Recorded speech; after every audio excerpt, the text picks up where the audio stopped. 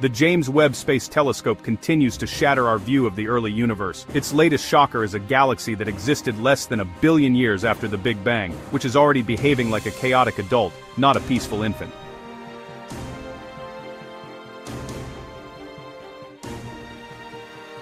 Astronomers found that this galaxy is already driving powerful, energetic outflows of gas, similar to the ferocious winds found around much older, more mature quasars. These galactic winds are blasting material out of the galaxy so fast, they are likely shutting down star formation.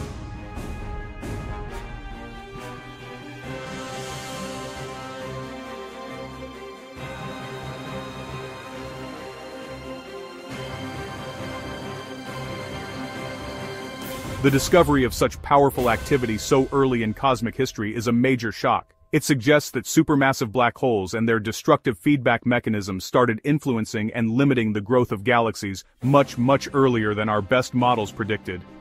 The chaotic life of a galaxy starts at birth.